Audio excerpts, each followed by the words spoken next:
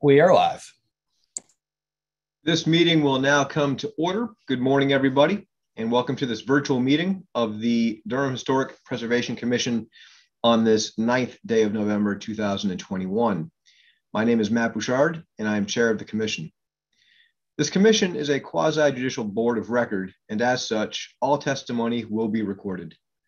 Under this procedure, our meeting today will also be live streamed on the city's YouTube channel. The proceedings of this board are governed by the zoning laws as recorded. As such, please note the steps we have taken to ensure that each party's due process rights are protected as we proceed using this remote platform. First, today's meeting will be conducted in accordance with North Carolina General Statutes, Chapter 166A-19.24, which allows for remote meetings and quasi-judicial hearings during declarations of emergency. Second, each applicant on today's agenda was notified before being placed on the agenda that this meeting would be conducted using a remote electronic platform. Every applicant on today's agenda has consented to the board conducting the evidentiary hearing on their request using this remote platform.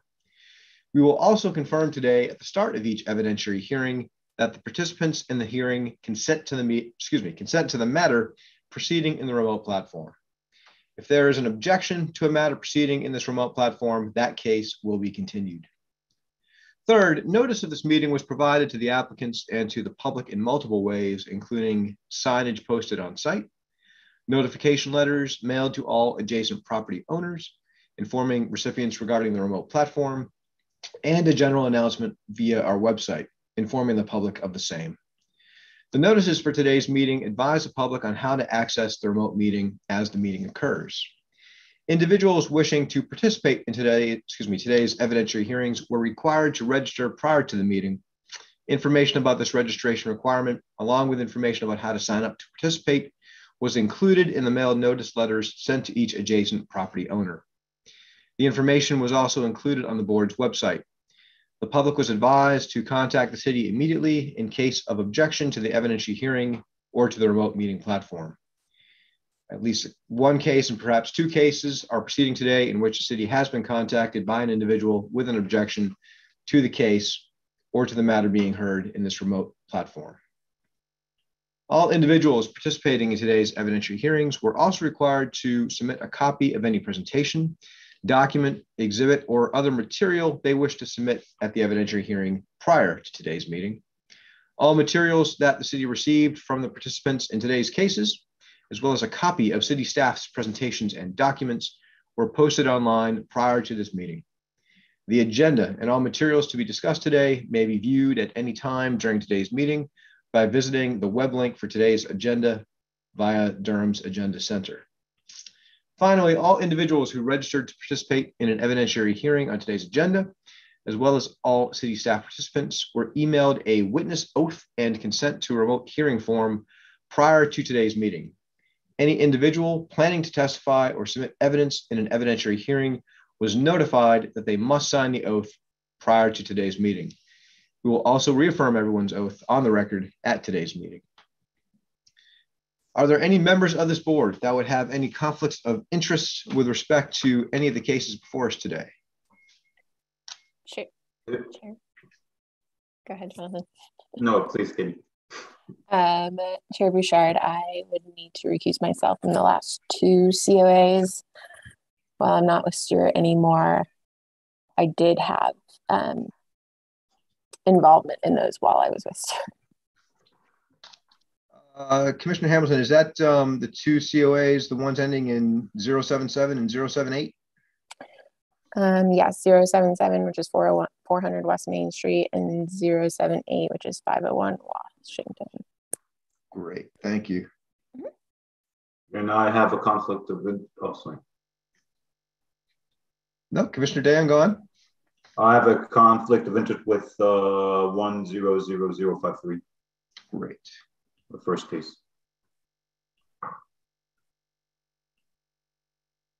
Do any other commissioners have any conflicts with any of the cases before us today? Are there any early dismissals being requested by any of the commissioners?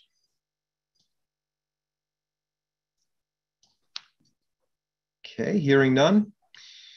As chair of the Historic Preservation Commission. Excuse me, Chair, you heard none, but I've been communicating with administrative staff. I just want you to know that I will be transitioning from this format to the phone about 9:30. About 9:30? Yeah. Okay. I'll still be in, but I will not be sitting in front of the camera. Commissioner Waiters, thank you for that update. We'll see how things break. Maybe we can actually make that transition between cases, but we'll see how it works.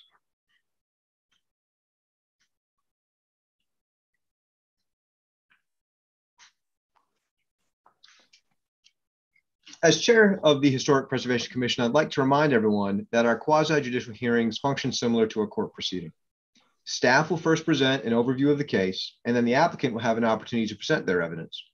Opponents, if there are any, will then present their evidence, and the applicant may then present its rebuttal. Board members will refrain from questions or comments until each speaker has completed his or her presentation. Testimony should consist of facts each witness knows directly, not hearsay.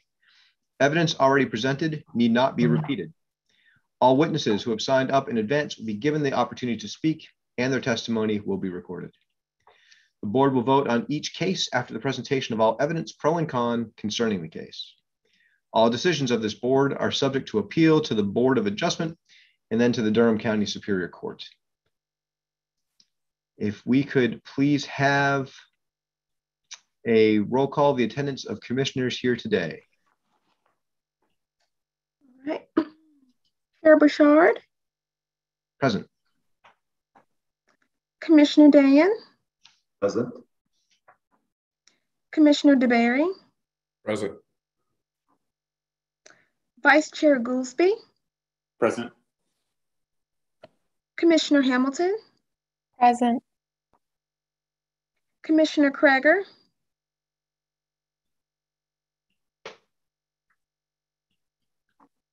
Commissioner Waiters.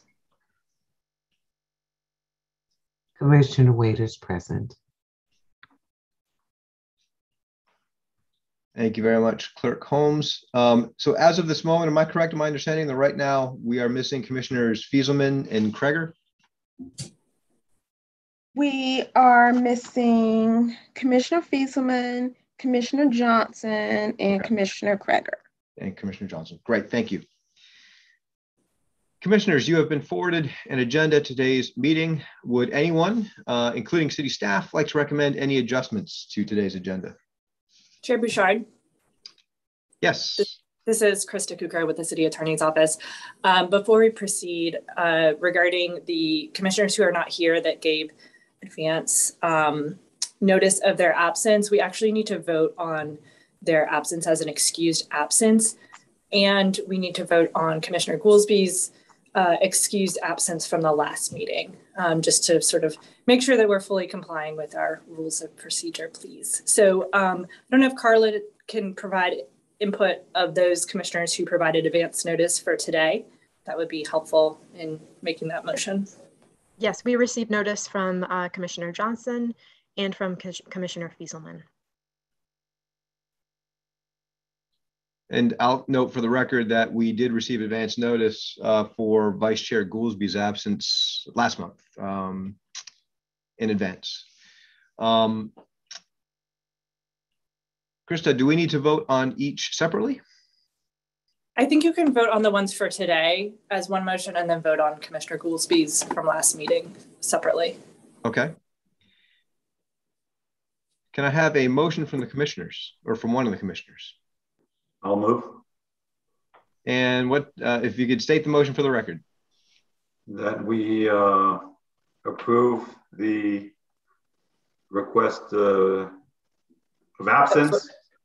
Yeah, an excused absence for. Excused absence, sorry, for the, who's today? Do we need to name them or? Yeah, but I don't remember. So for today, it would be. Commissioner Fieselman, Commissioner Johnson, Kreger. and Commissioner Kreger are the three. And we received notice from Commissioner Johnson and Commissioner Fieselman. So those are the only two that would have excused absences. Right, so Kreger is not, so I'll remove Kreger from the motion. Okay. I will second the motion to excuse the absences of Commissioners Johnson and Fieselman from today's meeting. If we could have a roll call vote, Clerk Holmes? Right. Chair Bouchard, Approved. Commissioner Dan, Approve. Commissioner DeBerry, Approved. Vice Chair Goolsby, Approved. Commissioner Hamilton, Approved. Commissioner Waiters. Approved. Motion passes 5-0. Now I'll follow that up with a motion to excuse the absence of Vice Chair Goolsby from the meeting conducted on October 5th, 2021. I'll second. And Clerk Holmes, another roll call vote, please. All right. Chair Bouchard, Approved. Commissioner Dan, Approve. Commissioner DeBerry, Approved. Vice Chair Goolsby. I was excused. Okay. Commissioner Hamilton, Approved. Commissioner Waiters. Approved. Motion passes 4-0. Is that 4-0? Yes. Bouchard, Dan, DeBerry, Goolsby was out. Johnson is out. Kreger is out, and Waiters. So 4. I think Commissioner Dan also approved. And Yes. Hamilton. Hamilton is the 5th, I think.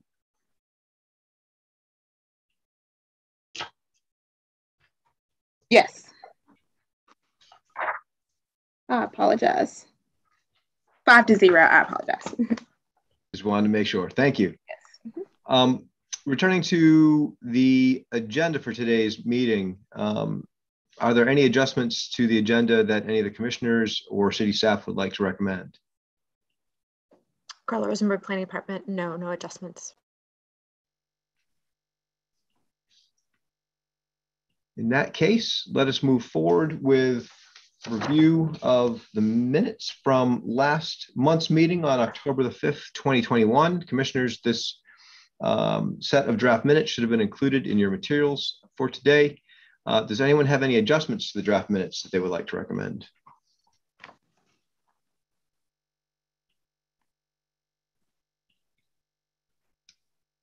Hearing none, may I have a motion to approve the minutes, please? I'll move to approve. And may I have a Approve second? Minutes from the October 5th meeting. Thank you, Commissioner. Second. Thank you, Commissioner DeBerry. Clerk Holmes, roll call vote, please. All right. Chair Bouchard, Approved. Commissioner Dan, Approve. Commissioner DeBerry, Approved. Vice Chair Goolsby. I was excused. Commissioner Hamilton, Approved. and Commissioner Waiters. Approved. Motion passes 5-0. Thank you very much. And we're keeping you busy, Clerk Holmes. If we could now proceed, please, to swear in all city staff that will be presenting today's cases. All right. Do you, members of staff, swear or affirm that the testimony you are about to give in the public hearing proceedings for today's cases is the truth by your own knowledge or by information and belief? Carla Rosenberg, I do. Great. Thank you very much. I believe we are ready to proceed with our first case. Chris, if you could bring in those who have signed up to speak for or against this case. We are starting with case COA 2100053, 625 Moorhead Avenue, 1005 Vickers Avenue, new construction and site work. I understand that Commissioner Dayan will be recusing himself from this case. Is there any one of our other commissioners who have any conflict of interest in hearing this case? Okay, hearing none, and recognizing that we do have 5 commissioners to hear this case, so a quorum has been established. Let us proceed with the swearing in of anyone who plans to speak for or against the case. Clerk Holmes? Do you swear or affirm that the testimony you are about to give in the public hearing proceedings for today's case, the truth by your own knowledge or by information and belief? Tom Miller, I do.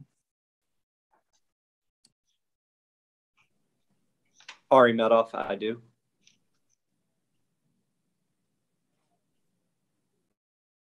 Ryan Gibson, I do. Rob Kramer, I do. Danny Howell, I do.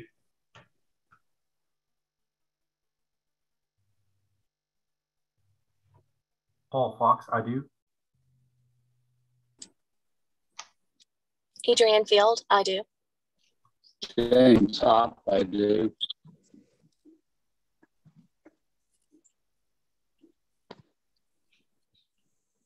Great, thank you all. I'm going to go around to each of you and confirm that you each consent to this case proceeding today using this remote platform. And I will start first with Mr. Medoff.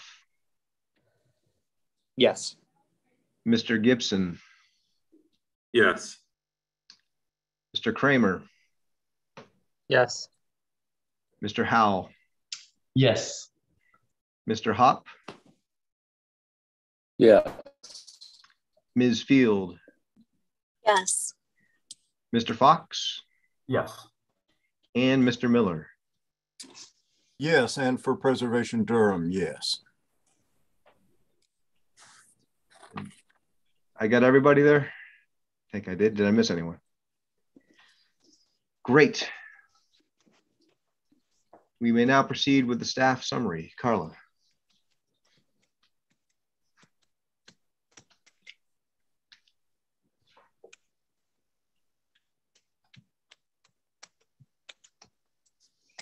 All right, Carla Rosenberg, Planning Department. This is case COA 21-00053, 625 Moorhead Avenue and 1005 Vickers Avenue, new construction and site work.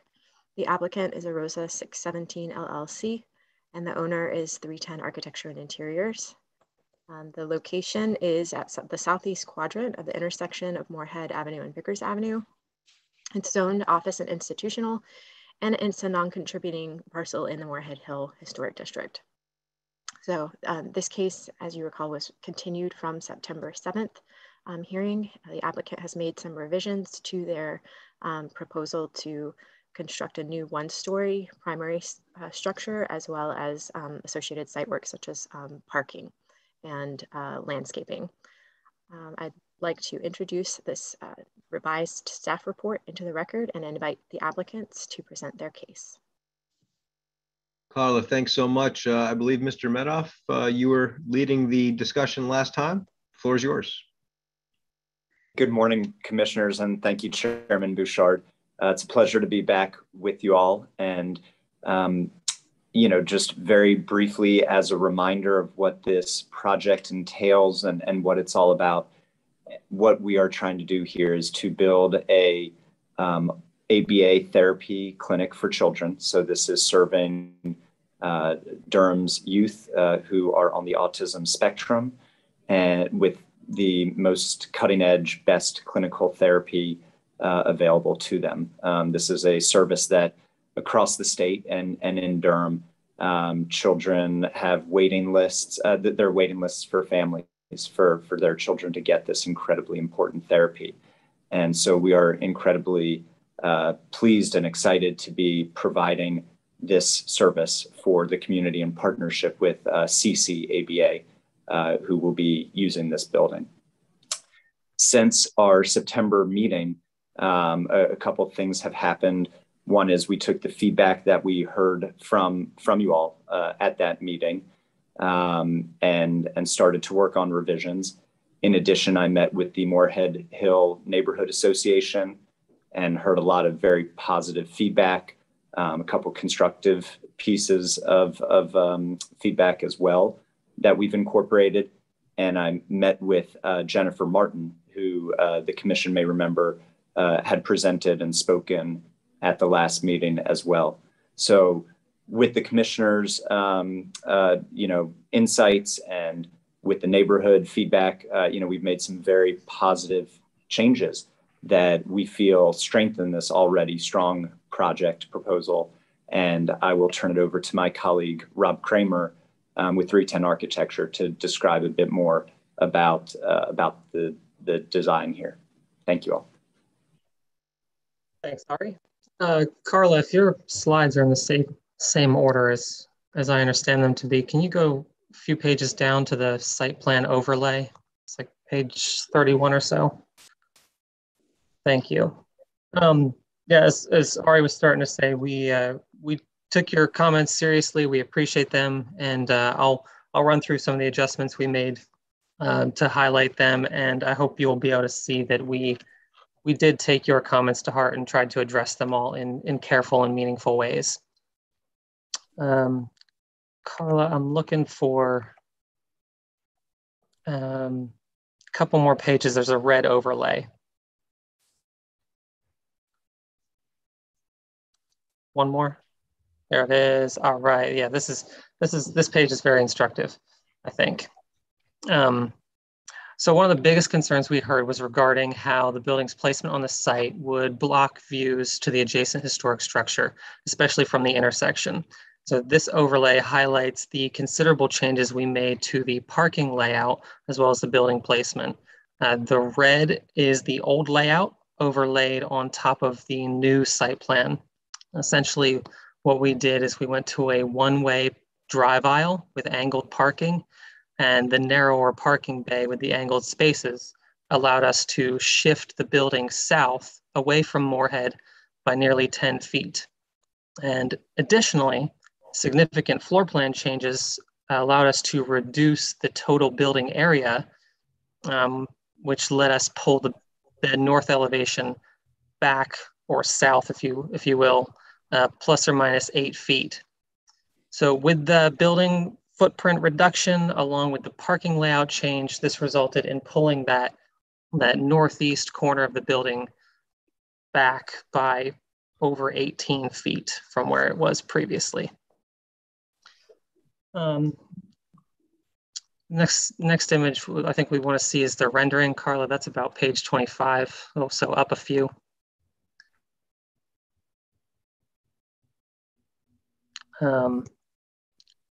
There we go. Beautiful. And as you can see in this rendering, the adjacent historic structure is now fully visible from the intersection. That was the goal.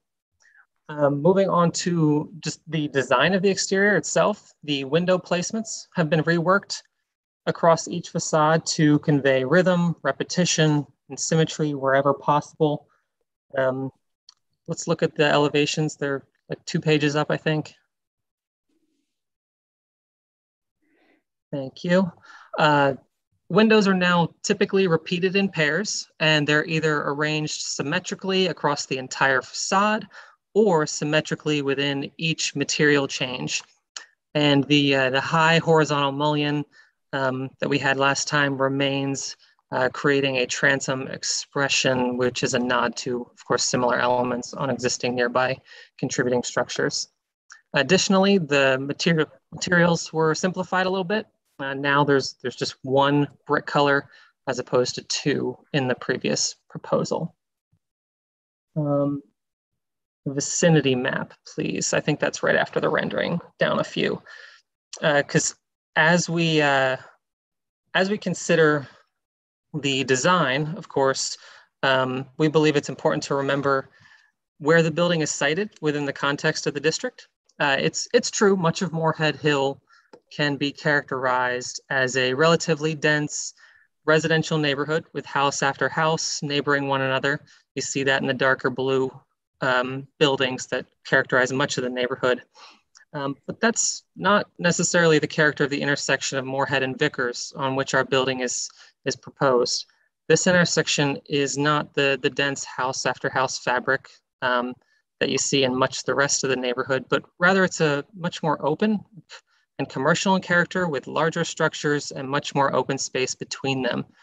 Therefore, it seems to us this intersection is the ideal location for a project such as this within the overall context of the district. I think the next thing I want to mention is the site lighting. So that's probably down a few pages in the site drawings.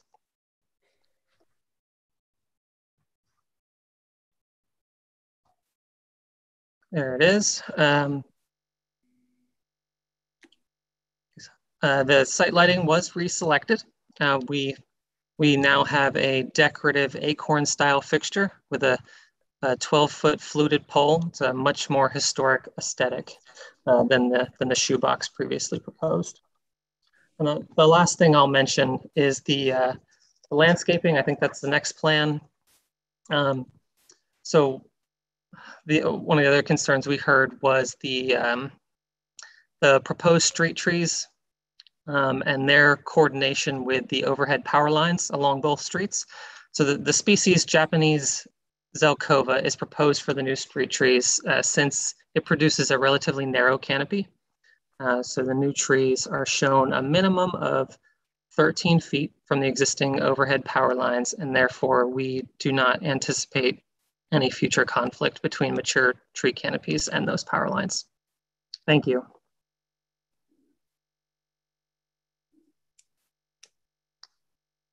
Thank you very much, Mr. Medoff and Mr. Kramer. Is there anybody else who would wish to speak on behalf of the applicant? If I could, Carla, would you mind landing on the rendering whenever possible? Thank you.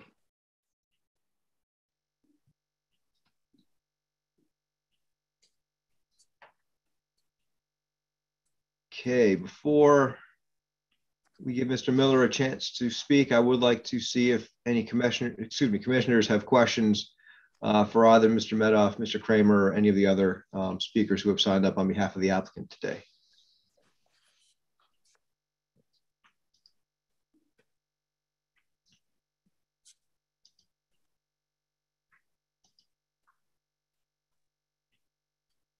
Okay, hearing none and seeing no hands raised, I will provide the floor to Mr. Miller at this time.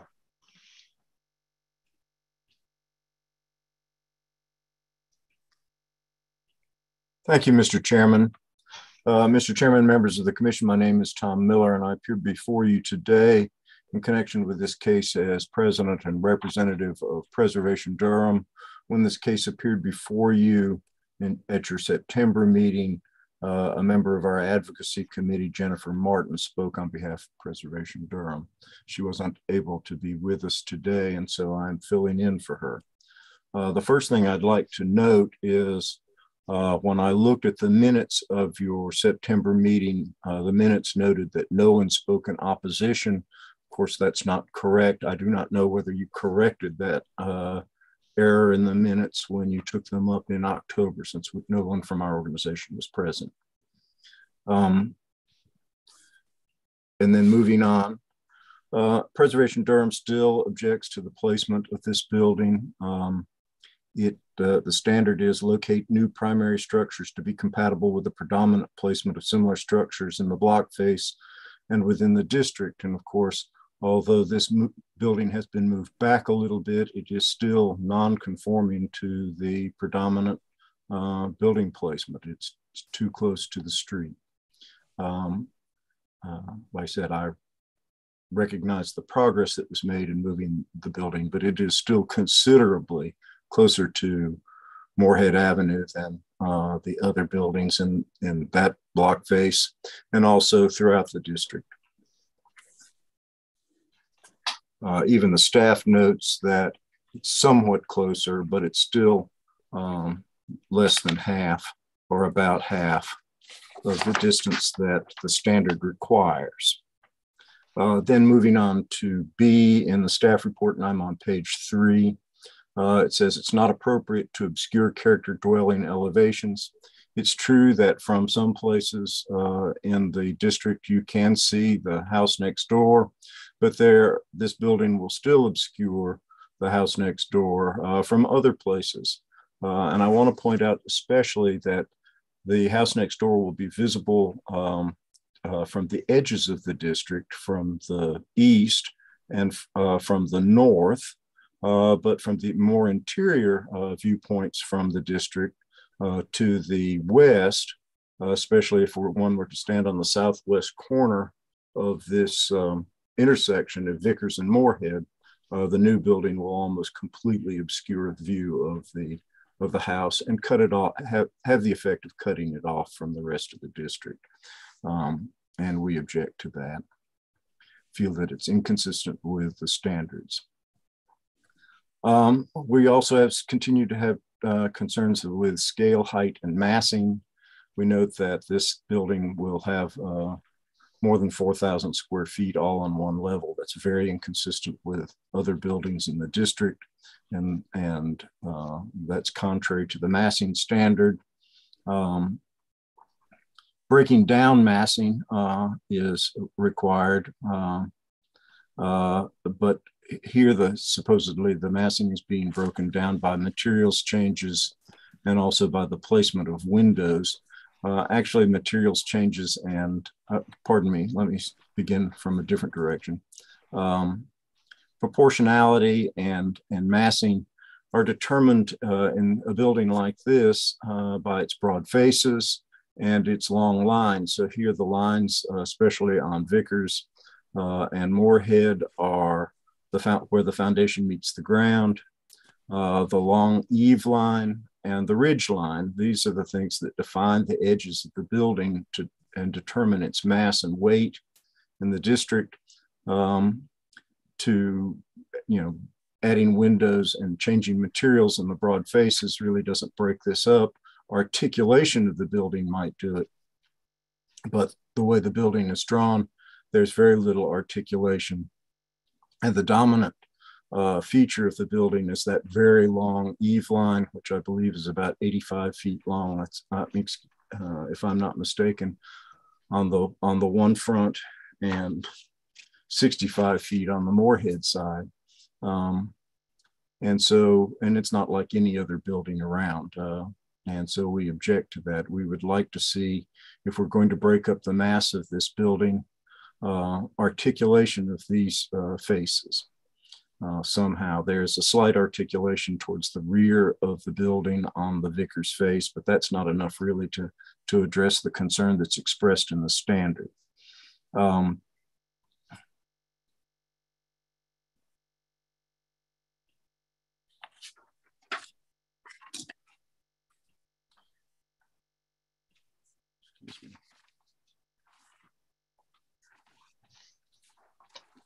And moving along, now I'm on page 4 of 7 in the staff report, materials. We strongly object to the use of fiber cement panels arranged in a board and batten fashion. The staff suggests that this is suggestive of brick. If that is the case, then I suggest that this is no standard at all. Board and batten arrangement of fiber cement panels suggests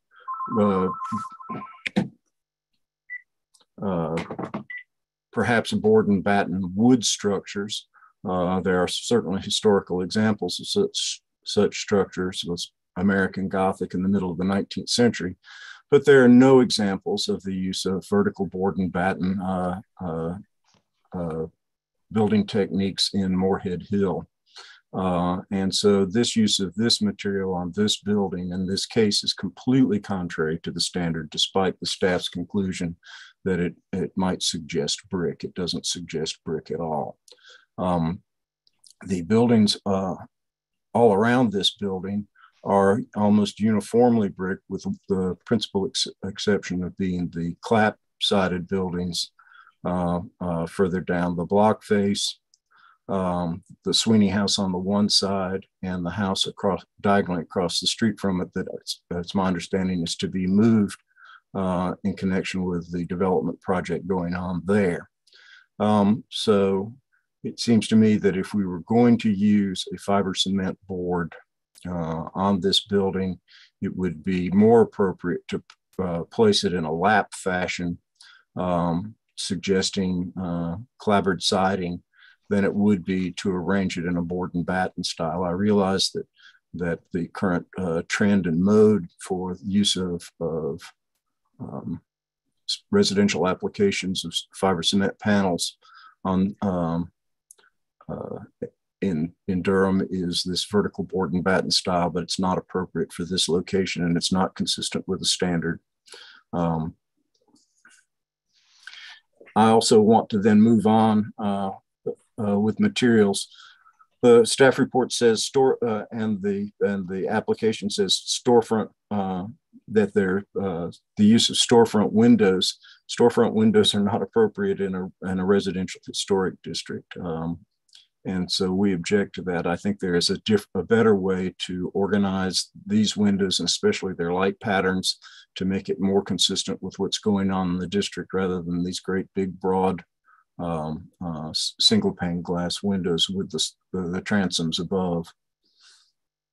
Finally, I note that the standards say that exposed concrete walls are not appropriate and not favored, but this project has one of those right on the front facade in direct contradiction to the language of the standard. And so I don't think this project can be approved as long as that is standing there. It's not addressed in the staff report. At this time, and I refer you to page 5 of the staff report. Construct new fences and walls of materials historically used in the district. Generally not appropriate to use chain link, wire, vinyl fencing, or an exposed concrete block walls on properties. Now it's not concrete block, but it is concrete, and there are no examples anywhere around on the block face of a wall like this. So I think it's inconsistent with the standards, and we would ask that you either deny this application or defer action on it until the building can be made to conform to the minimum expectations of the standards that are recited in the staff report that are applicable in the case. Unless there are questions, Mr. Chairman, those are the comments of the Historic Preservation Society of Durham or Preservation Durham, and thank you for the opportunity to speak. We do hope at the very minimum that you will correct the minute entry from the September meeting that indicates there was no opposition at that meeting, if you have not already done so. Thank you very much. Thank you, Mr. Miller. Are there any commissioners who have questions for Mr. Miller? Chair Bouchard, before we go on, could I want to say thank you for pointing out for the minutes. We will look into that and we will bring those minutes back for approval if we find that error still existing. I also want to correct your reading of the staff report. Let me go to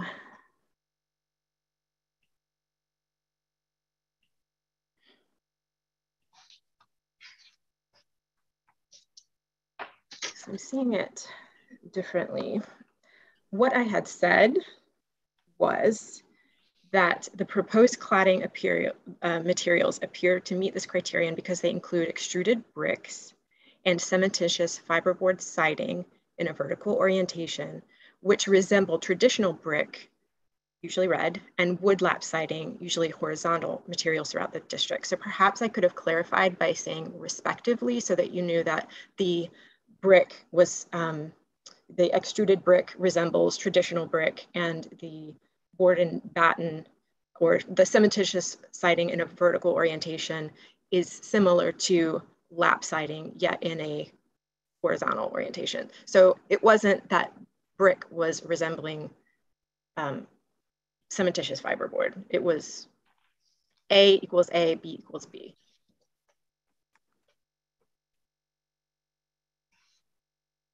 Is that clear? Did that help clarify?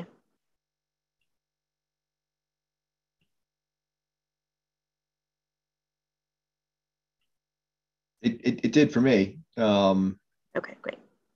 And so Thank you, Carla, for that clarification. Are there any commissioners who would like to ask Mr. Miller any questions before I provide a rebuttal opportunity to the applicant? Commissioner DeBerry, Tom, there's a house at, I think it's 1219 Vickers that has board and batten, just like we see here. It also has some very interesting window arrangements where there's actually a massive glass that goes around the corner, and then it's got some smaller windows. I know it's one example, but it's only about 2 blocks from this site. It is set back a little further from the street, but it has some of these elements, and I feel like we had asked these folks to go back and look around the area, and I kind of feel like they have. Thank you, Commissioner DeBerry. So I'm aware of the modernist structure that you're referring to. It's located further down Vickers. I will say that that's the exception for the districts, not the rule. And I believe the standards are meant to guide the construction of new buildings based upon what predominates in the district, not what's exceptional in the district.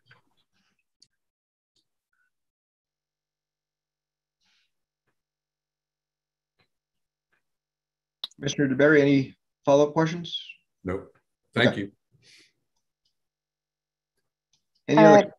Commissioner Hamilton, Mr. Miller, when you mentioned not seeing, concrete walls, obviously they're lining the edges of the sidewalks throughout the districts. Now they're lower concrete walls. So is your issue more with the placement and scale of the wall or the materiality of the wall? Because you seemed more focused in your discussion on the materiality, but this does seem to be a material that we're seeing, with lower walls along the streets. So I just wanted to get some clarification on how you think it doesn't meet the criteria.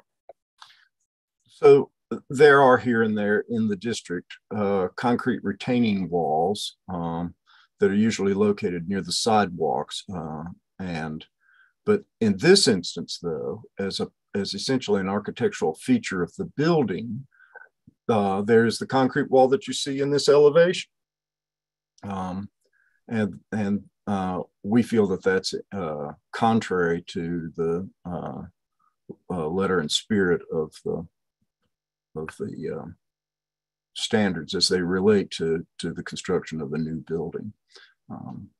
It might be more appropriate to, if this wall is necessary, to clad it with some other material than simple block gray concrete. It's inconsistent with the way materials are used in other buildings in the immediate block faces.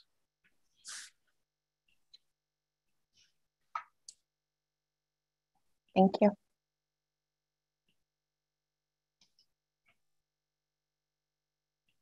Thank you both.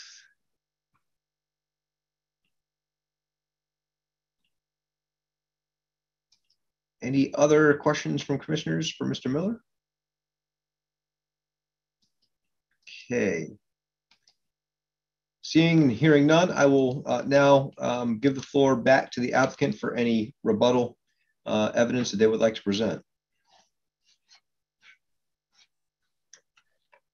Thank you. I'll start, and we'll see if any of my teammates here think I missed something. The placement of the building, if I could just stress again, the considerable changes we made, and including a significant reduction to the square footage of the building, which is at a cost to the owner, less square footage to use for the purpose of this building. So there's ongoing financial implications there. We would argue that there isn't really a primary setback, a primary street facade. There's really just one other building, the one you see next to us in the rendering. and the site just simply isn't feasible to actually have our building face back, aligning with that. The building gets too small to be viable. So hopefully the changes we've made will be agreeable and acceptable. The board and batten, the vertically oriented siding is perhaps fair to say. That's the intention of that is the vertical lines helping to balance the horizontal nature of the building. Could it be lap siding? Certainly. I think that would be okay. Is it our preference? No, but I think that could be something we would look at. Could it be an all brick building? That's probably something that would need to be reviewed as a team here because there's cost implications there. But I think there are options on the exterior. But we put our best foot forward here. We believe that the vertical oriented siding is the appropriate choice here. The concrete wall, surprised to hear that feedback because that was kind of chosen on purpose. Concrete, it's in contrast to the rest of the building, and it's also as Katie Hamilton helped me out here. Yes, we see the cheek walls of the stairs out front, the little bit of retaining along the sidewalk. And we also, at the south side of the site, we also have a 6 to 8 foot parged CMU wall, which for all intents and purposes appears like an 8 foot concrete wall along the south side of our site. So that material was intentional and meant to be in keeping with what we already see around us. And the large windows and maybe just the use of storefront and the general aesthetic of the building, thinking about all that together, it's important to realize the balance we're walking. This is not a house. It's a commercial building at a commercial intersection within a residential district. So it needs to walk that line between the residential and commercial. The large windows are, as opposed to much smaller, more intimate windows of a house, which are much more private use. The large windows are important for what's going on inside, the views out, the natural light. It's important for the program, the therapy for those children with autism to have that natural light and that connection with what's outside.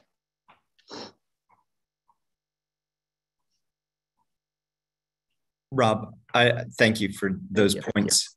I would also like to respond to the point about the size of the building. Mr. Miller mentioned 4,000 square feet in being out of keeping, and we do not believe that to be the case based upon this corner alone. Greystone across the street is a significantly larger footprint on that one story. 707 Moorhead, I believe, is right at 4,000 square feet or right around there.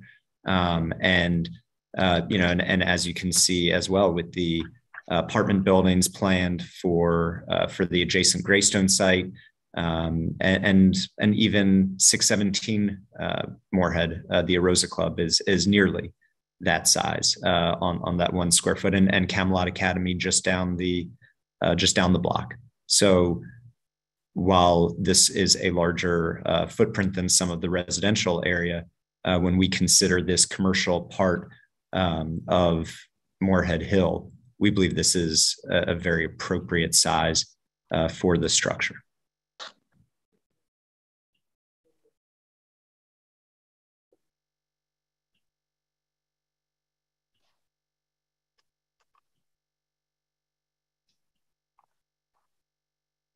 Hi, can I say something? Okay, great. Hey, this is Paul Fox. I would like to address Mr. Miller's comments, and this is something that from the Historic Preservation Group that was noted on the previous meeting. It was addressed about talking about the siting. And if Carla, could you look at the 1955 circa photos? And the committee didn't, I don't think, acknowledge this, but I think Mr. Miller's associate did with Historic Preservation, is that the image on the bottom is that existing house that used to be on the site, which at the same time, if we're referring to blocking the building, which we've actually addressed that now, this building was closer to the property line. It did do that. Where I don't think from her comments, we're not allowed to have credit for that, but I think we're trying our best. We started designing this project knowing that building was there at the time and trying to respect that. So just to bring that up, we wanted to just mention that again. From a siting, we've tried to really address that and take that under advisement and do our best to unblock as many views as possible.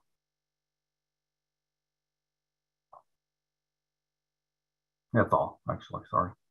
And Carla, this is Danny Howell. Can you go back to the vicinity map for just 1 second?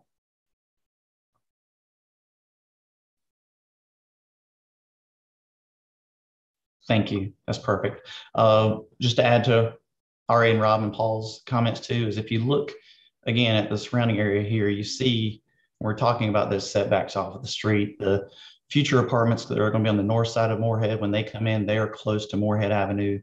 The learning services rehab directly to our west, you'll see that the new townhome units that come in are actually lined up with our building face along the setback off of Moorhead Avenue as well as the setback off of Vickers. So I think it is kind of in conformity with the proposed outcome for the development. So I just wanted to bring that to the commission's attention as well. Thank you. Do any of the commissioners have any follow-up questions in response to any of the rebuttal evidence and testimony that we just heard?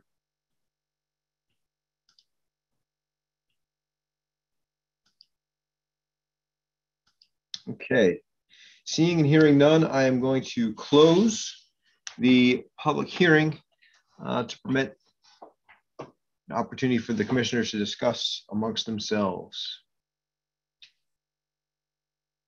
I will lead things off, and just in terms of setting the stage, my recollection was myself and I think a couple others expressed some concerns about setback back in September. Vice Chair Goolsbee, I believe, had concerns about fenestrations and rhythm. Commissioner Johnson had concerns about lighting. My impression is that those concerns were taken seriously. They were addressed. And I certainly hear what Mr. Miller says about ongoing concerns that Preservation Durham has. I guess what I'm curious to know is, are there any commissioners who, number one, feel that the concerns expressed 2 months ago simply have not been incorporated into this most recent effort? And number two, would like to speak at all in terms of the ongoing objections that Mr. Miller has raised?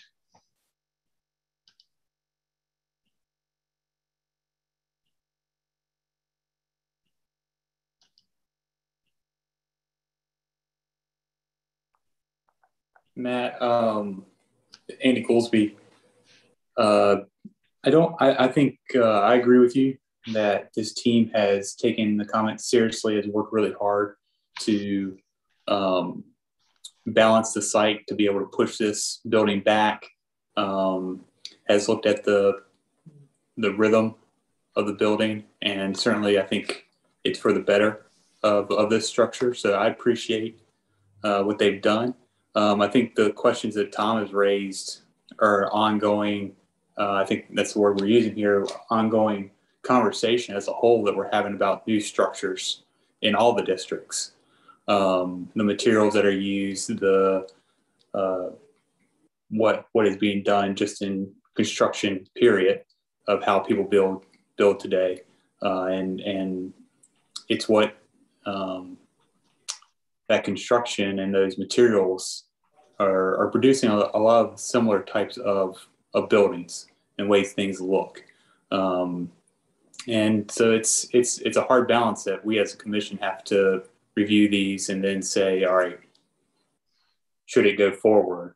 I think it's going to be a case-by-case basis that we're going to have to review these projects and say, all right, this balances being in the district with today's standards.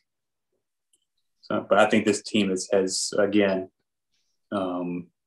taken things to heart and brought us a project that I feel more comfortable approving. At the risk of putting you on the spot, Vice Chair Goolsby, sure. How do you feel that balance has or has not been achieved here? I think one, in pushing back the setback of the building to be able to allow the existing structure to be more present.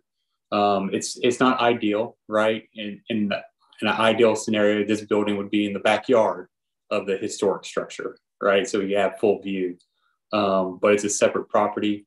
There's only so much that this team can do with their goals and their program, shy of not doing the project at all. And so I appreciate I think 18 feet is what I heard. And I don't think that's nothing between reconfiguring the parking lot to a configuration that isn't ideal. Angled parking is, in my opinion, a hard thing to work with. Also, taking out some square footage of the building. I mean, I appreciate that they took that on and removed square footage out of the building to be able to say that they're going to push the building back. Let's see. Also, the organization of the windows and glass. I think it's a more balanced elevation, which we see in the district in terms of the bigger buildings, more order in the elevations as opposed to a result of where the classrooms fell and then, hey, this is where we're going to put a window. I think there was a real effort on this team to organize the elevations a bit more. So, terrific. Thank you for those observations. Chair Bouchard. Commissioner Hamilton. So I really appreciate everything that was done. I do feel like the calling of this like a storefront to me is not necessarily like they are storefront windows, but they're done in individual, panes. And so that's very different than, a grouping and amassing windows that we were seeing last time. Also, I just have to say that like the idea that we should push buildings to the back of a lot to preserve a view of another building is not what's typical of the district. Like, so I am fine with the placement of the building. I think this idea that we should like open up every view of every side of the buildings is not what you see in a historic district. That's not how these neighborhoods were developed over time. There was one, that's part of what's great about these neighborhoods is that it's not a cookie cutter, same setback on every building. And so like this idea that new construction should be set back so much further to preserve views of the sides of buildings that were never visible is just not really, in my mind, what this district was or should be. So I really appreciate though the effort that they did make to make sure the front facade was visible, which is, I guess, based on the Sanborn, a little bit closer to what it was previously done in the more traditional rhythm along the street. So overall, I think I'm satisfied. And the wall being cast in place, materiality wise, it's not a cement block wall or anything like that, which is what our criteria clearly are against. So I don't think we really have any way to go against that. So overall, I'm happy with all the changes that were made. Terrific. Thank you so much, Commissioner Hamilton. In terms of folks who are part of our quorum, that leaves Commissioners Wader and DeBerry. Do y'all have any comments you'd like to add? Commissioner Waiters, can you hear me? We can. Okay, I just want to say, first of all, I am very pleased with my further commissioner's statements. They were all very accurate and clear. And I will also say that I think that Tom Miller was extremely clear as well. This group has done a great effort in going back and improving on what our concerns were during our last meeting. And my comments back to you today are in two formats. I mean, historic preservation is my first heart. I am also a healthcare provider. And from that standpoint, I think that they've put exceptional effort into making this work. So even though this whole issue does cause a bias, I can say that with the efforts that they have done, that I'm pleased with the improvement of their efforts to make this work. Thank you. Trot off a little bit there, Commissioner Waiters, but I think we got the gist of what you were communicating with us and to us. That leaves Commissioner DeBerry with any thoughts. I just have one comment, which I really had not considered previously. I think Paul showed us that overhead of the neighborhood, and we've approved the Greystone Apartments and we've approved those townhouses across the street, and they are more sort of city-centric in that they're on the street. And I'm just not sure how we can hold this group to a different standard when we've approved two very large projects right on either side of them with very small setbacks. So I just had not really considered that, although I think they made tremendous progress in many other areas. I don't know how we can't support this at this point. Thank you, Commissioner DeBerry. Any other discussion among commissioners?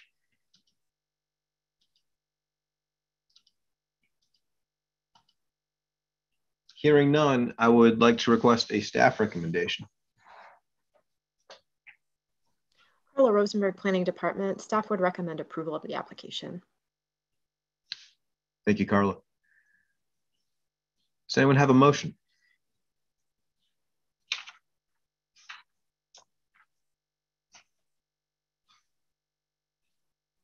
Matt, I'm happy to do so. Give me a second to find it here. Thanks, Andy.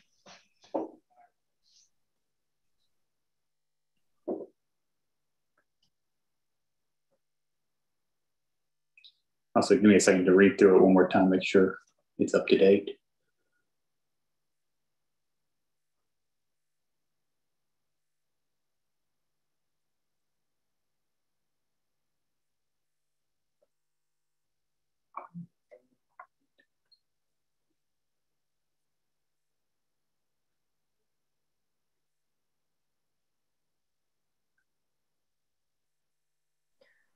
Let's make sure I have the square footage correct.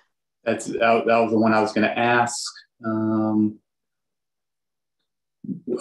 someone from the applicants team update us to the current square footage? We have 5,500, but I know you guys took some out.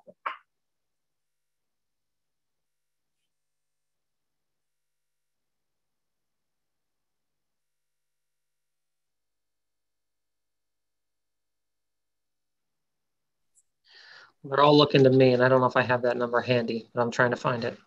Okay, thank you. Rob, this is Danny. Per Yes. the site plan, we have 5,470 square feet for the CCABA building. And you would have gotten that number from me, so I'm good with that. Yes, sir. That's 5,470 square foot of the building plus a 260 square foot porch. I'm going to use the heated square footage. Yes, sir.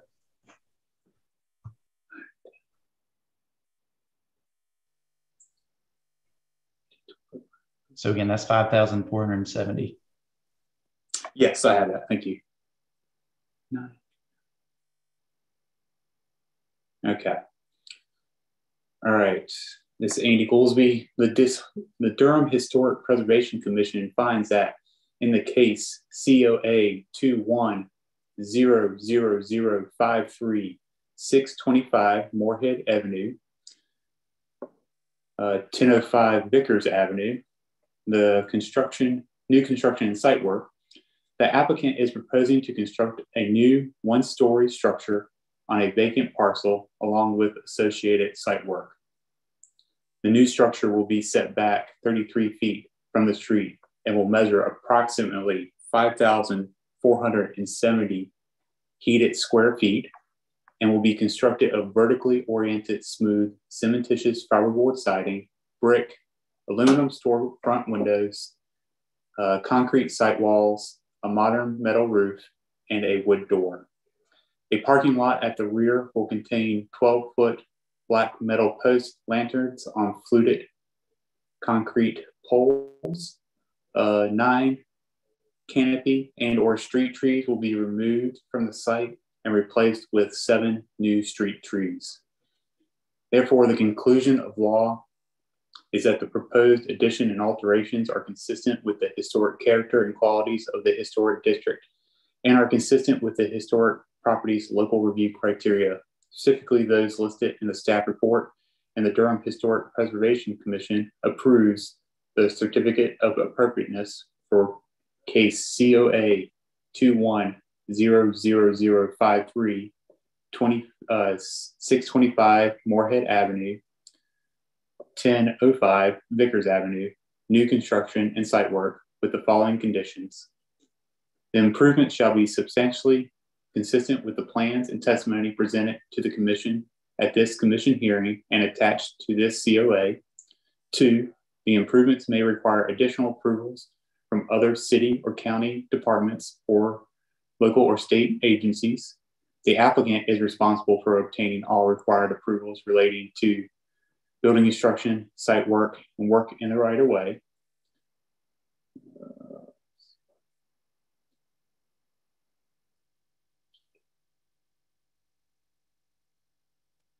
Is this third condition old, or does this need to be?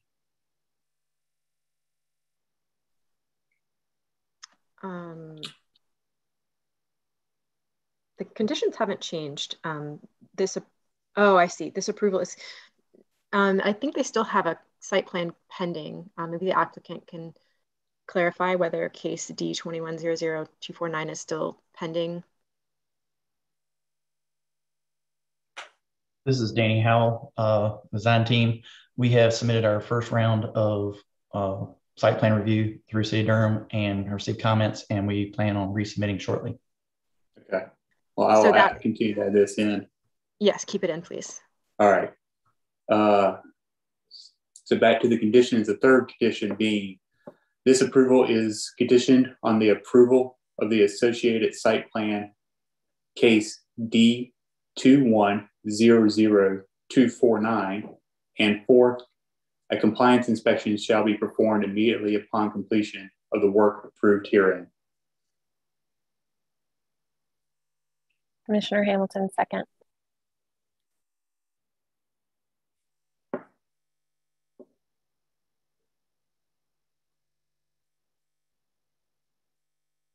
Chair Bouchard, you're muted. Love those words.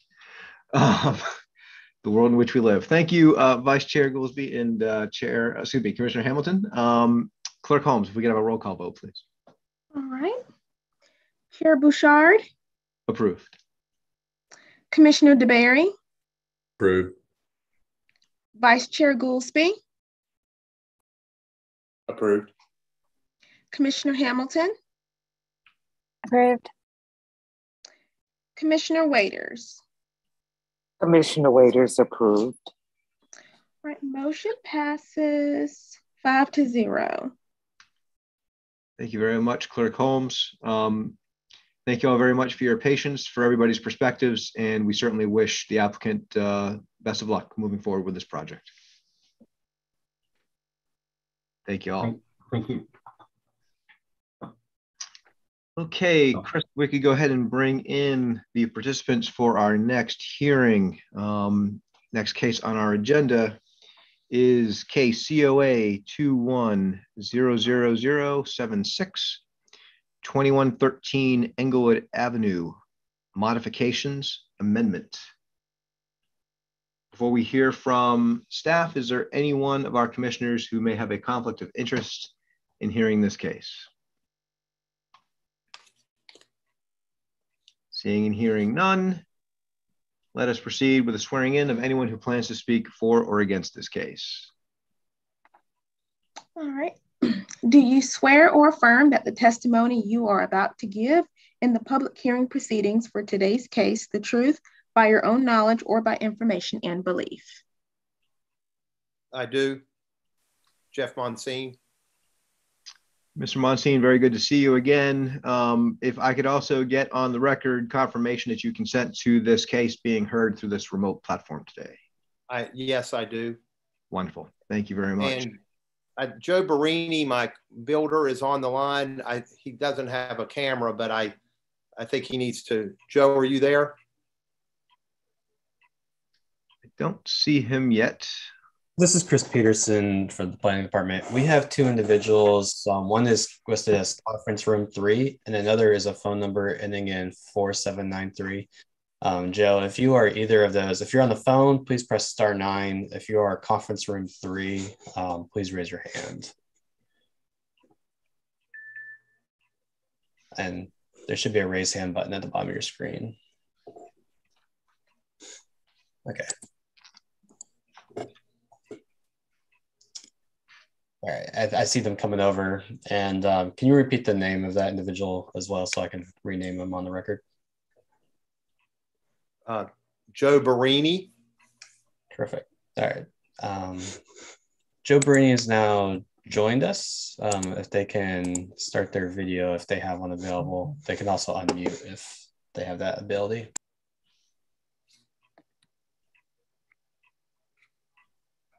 Mr. Barini, can you hear us?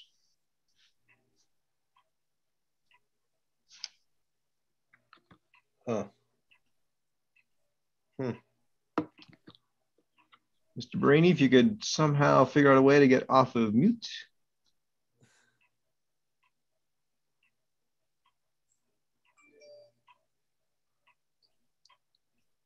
Ms. Sabrina? Is this Joe Barini? This is Jared Martinson speaking. We're in conference room 3, which is registering on your phone. I don't think we meant to raise our hand and tag in. Apologies. Okay, so Chris, it would appear that they have been mislabeled.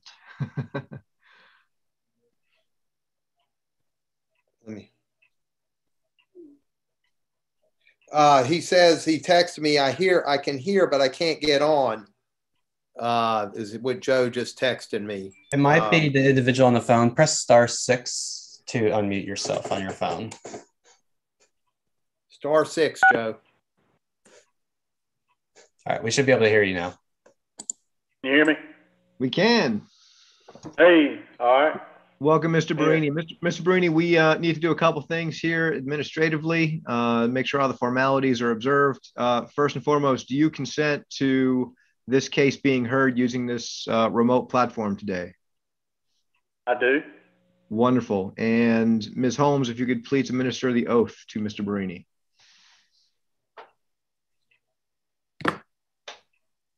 Do you swear or affirm that the testimony you are about to give in the public hearing proceedings for today's case, the truth by your own knowledge or by information and belief? I do. Wonderful. Thank you both. Let's go ahead and get started with a staff report. Carla?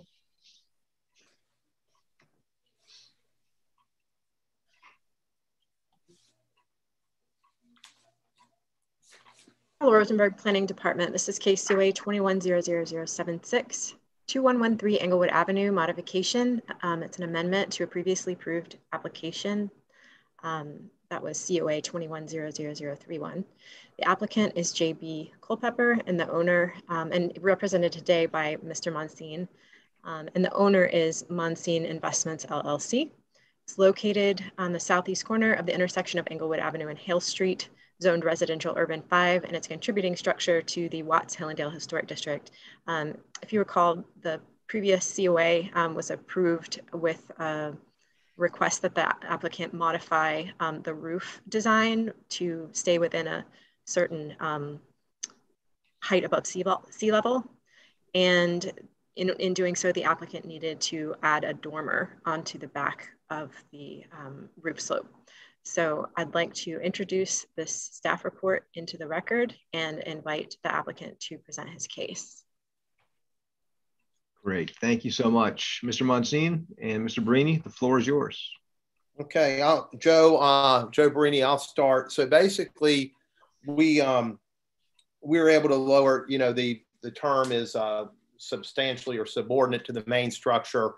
And originally we were a little bit lower than the main house, but Joe Barini, the contractor, we were able to lower it about 2.5 more feet to 22 feet 4 inches. So it's significantly lower than it was. And in order to do that, we had to add a dormer to the back, which won't be visible from the street, but obviously we needed to get it approved. And then Joe, if you can just explain why we had to do that, make this modification to lower the roof, I'd appreciate it.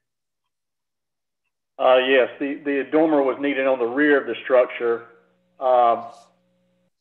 After we lowered the main roof 30 inches, 2.5 feet, but to achieve that, we had to add the dormer on the rear where the stairway is, so we could still have headroom in the stairway to get to the second floor bedroom. So that's why the dormer was added. And other than that modification, that's the only change. We haven't changed anything to the front. We just, as everybody requested, you wanted it lowered, so we went back to the drawing board, and that's what we came up with. So we hope that it meets your approval. Thank you, Mr. Monsine and Mr. Barini. Are there any commissioners who have any questions they would like to ask of either Mr. Monsine or Mr. Barini? This is Commissioner Goldsmith. Mr. Monsine, it has been a while since we've looked at this. Could you just remind me which are the street-facing elevations for this project? Sure. I think, Carla, right there, the front elevation. So that it's on the corner of Englewood and Hale, and that front elevation is going to face Hale Street. Okay. And, right, and which that one faces Englewood? Well, which one They're about faces the same, Englewood? aren't they? Yeah. Yes, sir. The right side would it be? Yeah, it would be the right side. Yeah, that's correct. All right. Thank you, Mr. Monsine. You're welcome. Any other commissioners?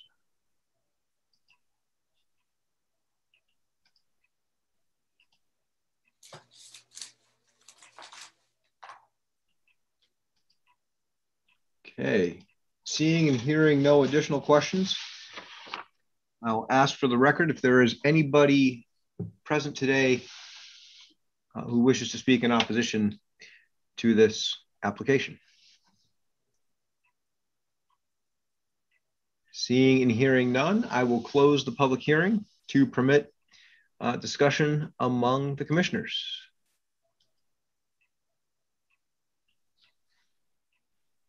I will lead things off just very briefly and observe that it does look like the roof line has been reduced as we had requested, requiring a dormer. That if it were on the front elevation, I think I might have some concerns about it, but since it's on the back elevation, I'm not sure that I do. but am curious to hear if any of the commissioners do have concerns about the proposal.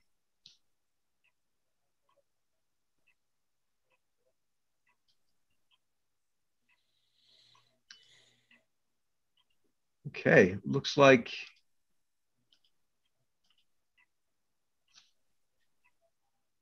there's nobody with a raised hand or with their microphone unmuted, and I will therefore ask staff for a recommendation.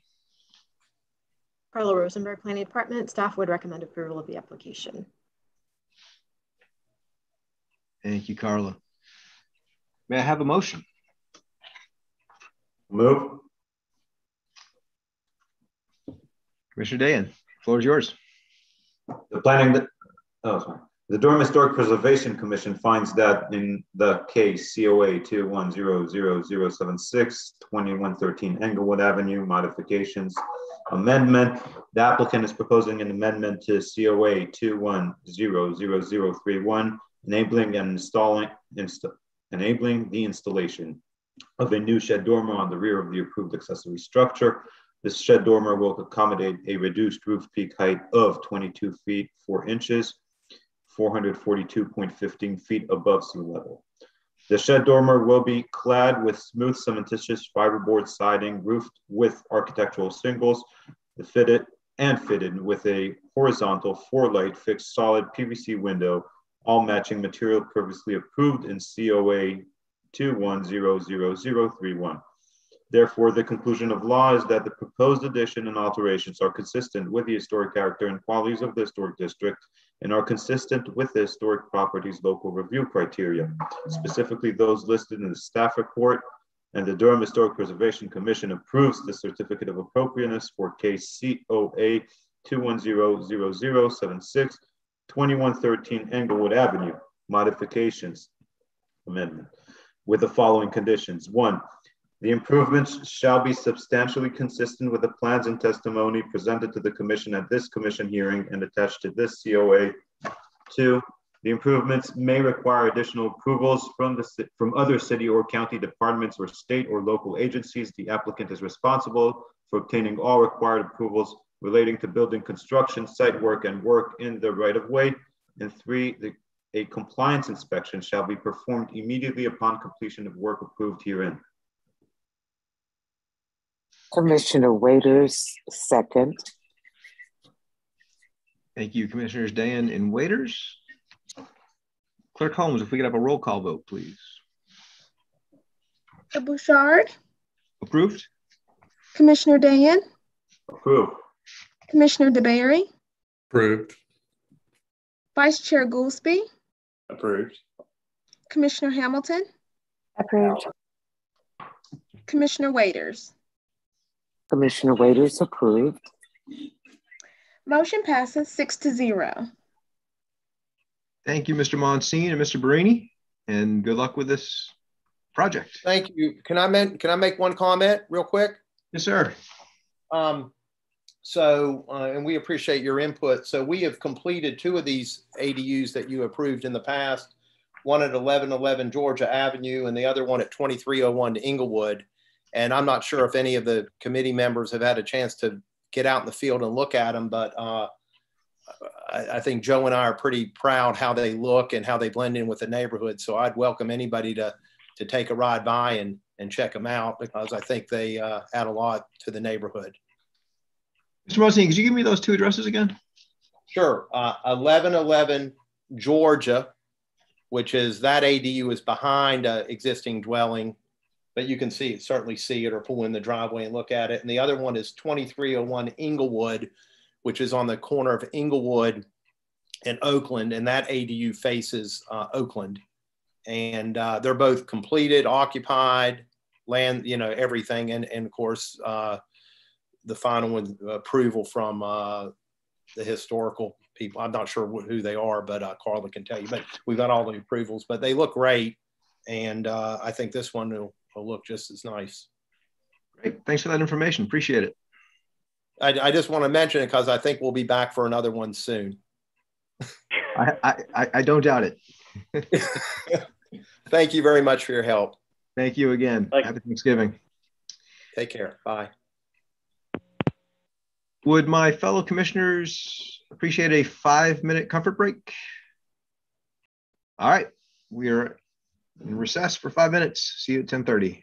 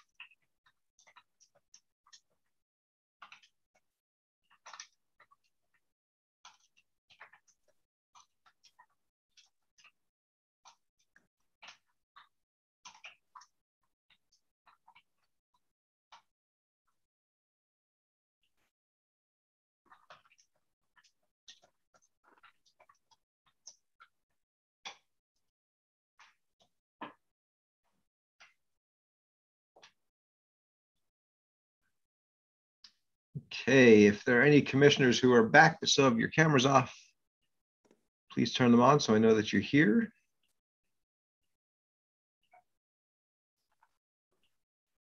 All right, thank you so much. Commissioner Waiters, you're here. Nope. Right, thank you. I am here, thank you. So we're waiting for the return of Vice Chair Goolsbee. Carla's back.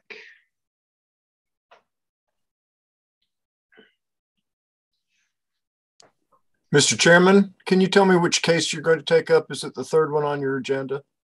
Yes, I believe we're going to be doing 400 West Main Street next. Okay, I wanted to let you know that I signed up that one for that one prophylactically. We had not decided what we were going to say. Preservation Durham is not going to be making a presentation in connection with that case.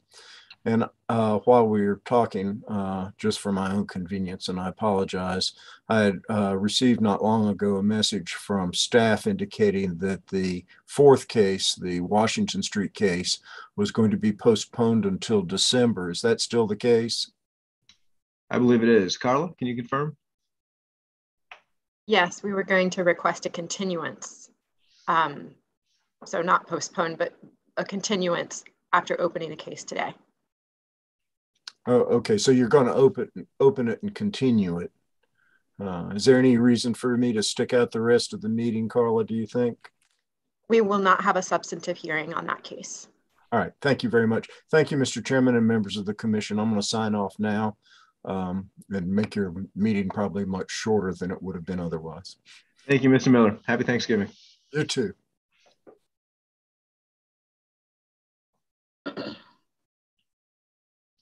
Okay, I think the band is back together. Get the hearing back on track here with case number COA 2100077, 400 West Main Street, demolition of primary structure.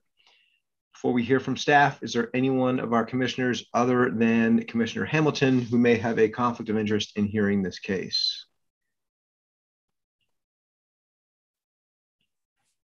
Seeing and hearing none, let us proceed with the swearing in of anyone who plans to speak for or against this application.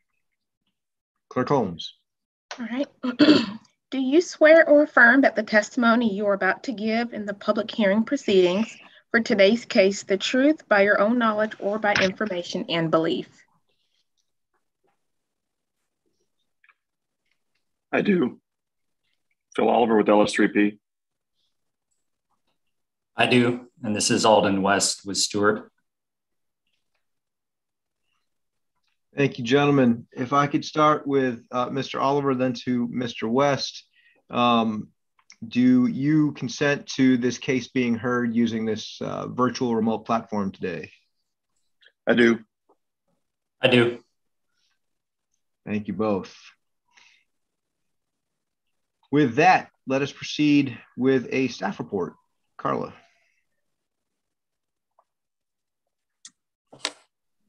Okay, this is Carla Rosenberg with the Planning Department. This is case COA 2100077. It's 400 West Main Street, demolition. The applicant is Stewart. The owner is 5 Points Durham LLC. It's located within the boundaries of West Main, Morris, and North Great Jones Streets.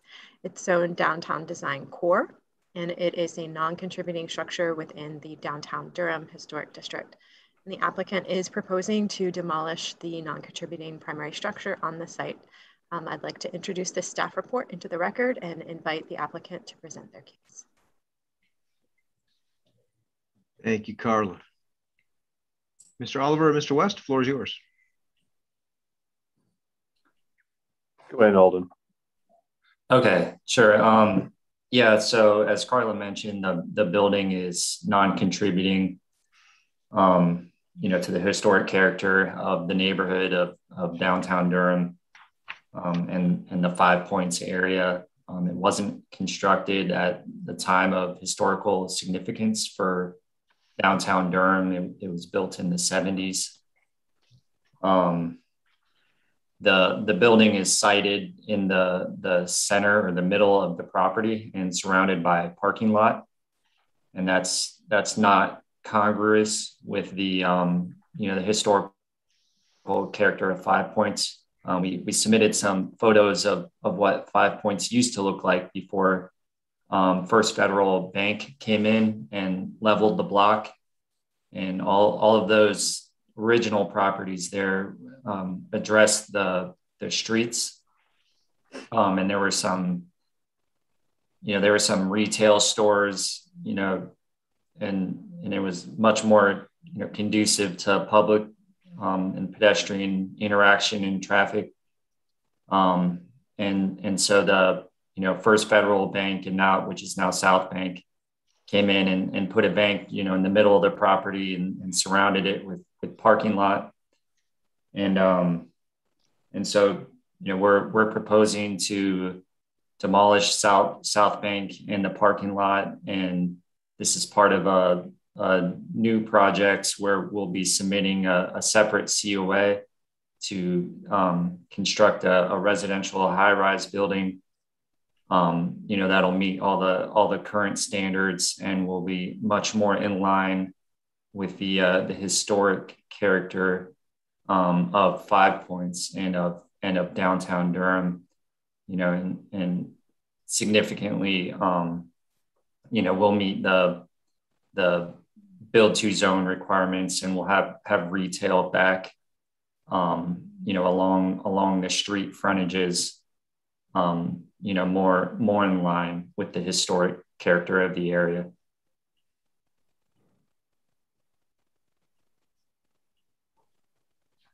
Thank you, Mr. West. Mr. Oliver, anything to add?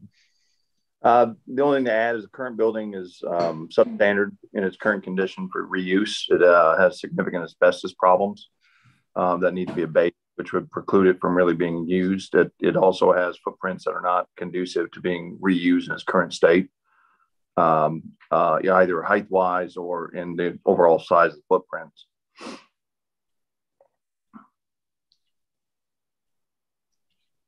Thank you, Mr. Oliver. I'll go ahead and kick off the questioning and just try to pick up on that last point. Where is the asbestos located? Is this ceiling tile, flooring tile, rapid mechanical equipment? Yes. Help us understand sort of the extent of what we're talking about here. Yes, to all three of those to some degree. I believe we submitted in the full asbestos report.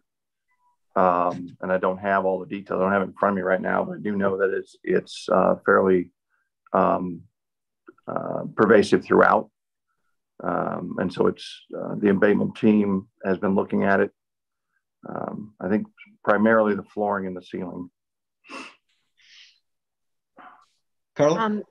So did you submit the report to me? The last I remember, you hadn't gotten it yet, Mr. West.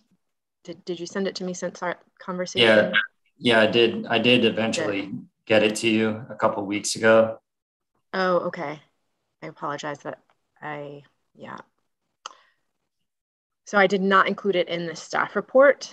But if the commission chair would like for me to find that and show it, then we could do similar to what we did in a previous case with another report. Well, let's see if it's possible that issue is even going to be dispositive of the commission's deliberations here. So I would say right now let's hold off on having that added to the record. I guess my only other questions are born out of curiosity. What are we looking here, gentlemen, in terms of architectural style? I mean, clearly we're talking about something that is modern. I practice construction law. I'm by no means an architect, and so I'm always learning something new every day. And I mean, this looks like sort of a hybrid of brutalism in terms of just the massing. I guess new formalism in terms of the columns that we see at the base level. A little bit of minimalism and just how randomly the building is sited. I mean, what can you share with us about the I guess architectural heritage of this building and what might be lost if it's demolished? Boy, that's a tough question. I think you clearly pointed out the mismatch of design aesthetics that were put in here. I mean, this is a classic building in terms of its statement piece. It was intended, obviously as a monumental building in the form of what a bank wanted to appear to be in a community. At the same time, trying to provide a sense of security and sense the lack of sort of substantial windows on the lower level. This is, as you see, the north side of the building has the drive-up window as part of that again. So I think, I struggle with this building a little bit because the heritage was lost when it was originally torn down to build this building, in my opinion. And, again, I think Alden touched on it when he said the objective here, I think, is to bring this block back into a more traditional sense of, being front on the frontage. And this building is, since it's surrounded by parking on all sides, becomes very difficult to approach. I'm not sure there's a huge or significant loss by removing it and replacing with something that is significantly better for the community. Appreciate those thoughts. Any commissioners with follow-up questions? Commissioner Goolsby, if you were to get approval to demolish without any delay, what is the timeline for your proposed building construction? And really my line of questioning is, I don't want to approve a building to be demolished. It done so in the next, or starting the next 10 days, but then an open lot be vacant for 4 or 5 years in a downtown district. Oh, no, absolutely not. This project we've already submitted, and Holden, correct me if I'm wrong, we've submitted the site plan. Yep. And we've submitted a preliminary site plan for demolition and excavation. So we're ownership's intending to start construction next year.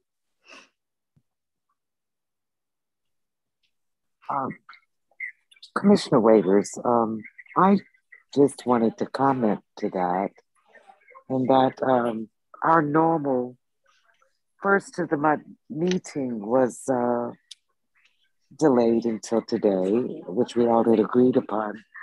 However, I believe it was just the day after that meeting, I read an extensive article in the Triangle Business Journal, I believe it was, about this project. And it was extremely informative, well written, but it explained that the timeline on the project, if I did not misread it, was for the spring of next year, as well as the owners doing another project in Apex. And it came as a surprise because we had our materials to review today, but it was listed as a project that was already approved. And I was just curious about that. That might be inappropriate, but could you explain why that was done? I can't speak to that article per se. I'm not sure I've read that article, but I think that might have been a misquote about it being approved. Obviously, we obviously have not gone through that process yet. So I think that ownership is hopeful that we get permission to proceed in a timely fashion so we can begin construction fairly quickly on this project.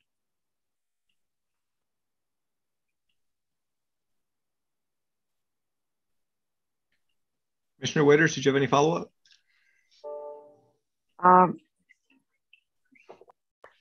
No follow-up. It's just that I read it, and it was clear that it was saying it would start in the spring of 2022. Mm-hmm. And it was very well written, and of course did the marketing of what the area would cost to the consumer and all of that. But I was just surprised and wanted to make sure that I did have an inquiry on how that was done today. Well, this project is I think slated to be around a 30-month build project time frame, 30. And so I think the idea here is, again, starting early in the spring or starting in the spring of next year, it's going to take a long time to get going and to get it completed. So I think there's just optimism within that article. Again, I haven't read that article, so I'm not quite sure exactly if that answers your question. Yeah, and just, oh, sorry. Well, just thank you for responding, because it was just a bit unusual, and I did want to inquire on that. Okay. Mr. West, did you want to add something? Yeah. I was just going to add, to be clear, we did just submit a site plan to Durham for approval for the new building just last week. And so we're going through that approval process and waiting on comments. So we're sort of at the beginning of the permitting process for this project. Thank you. Matt, just make a comment. Yes, Commissioner DeBerry. So this is for city staff and the folks in the planning department. When one city center was being built, that project overwhelmed that neighborhood to the point where retail, anyone that was living or working in that area, was severely impacted for years. Big cities all over the country throw huge buildings up without the impact that one city center had to Durham. I'm hopeful we learned from that process, and that if this building goes ahead and they build out to the sidewalk, which I think is entirely appropriate, that appropriate scaffolding and mitigation efforts will be made to allow the life of Five Points to continue, both in terms of automotive traffic and pedestrian traffic while this project goes on. What happened at the center of town just should not happen again. I feel for especially the retail in that area. They really took a hit, and there was no reason for it except for, I think, poor planning. So, comment. Thank you, Commissioner DeBerry. Not sure. Well, if Mr. West or Mr. Oliver, you want to respond to that, I realize that we still have a ways to go here with this process, and another COA will be considered.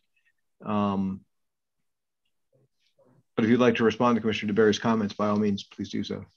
I guess I can address that a little bit. I think we have a little bit more room to work with on this site because it's a phased project, and so we'll have essentially a portion of if you look at the site plan, we'll have a portion of the site to work with, which will help alleviate some of the concerns with the density and its location. So, and we'll take under advisement concern, obviously, on pedestrian and vehicular access and free movement. So we'll address that. We'll be addressing that as part of our future submissions. Thank you. Do any of our other commissioners have questions for the applicant?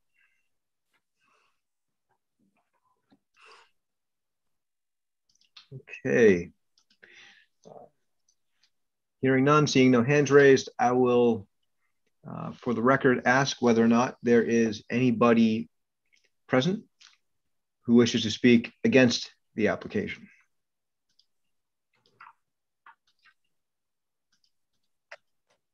Seeing and hearing from nobody, I will close the public hearing and open discussion for the commissioners.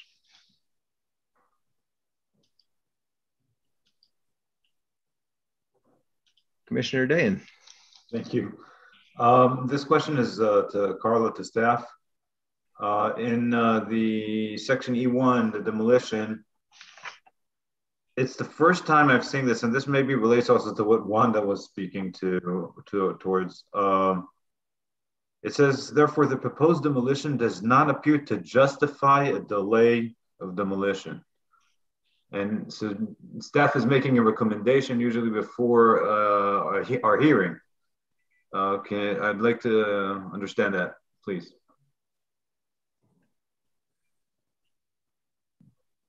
Yeah, so the criterion is working to pursue an alternative to the proposed demolition. And so I was just speaking on, you know, there would be no need to seek an alternative if there were no delay. So it was kind of written into the criterion itself.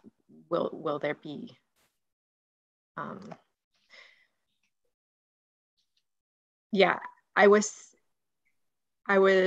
Yeah, I mean.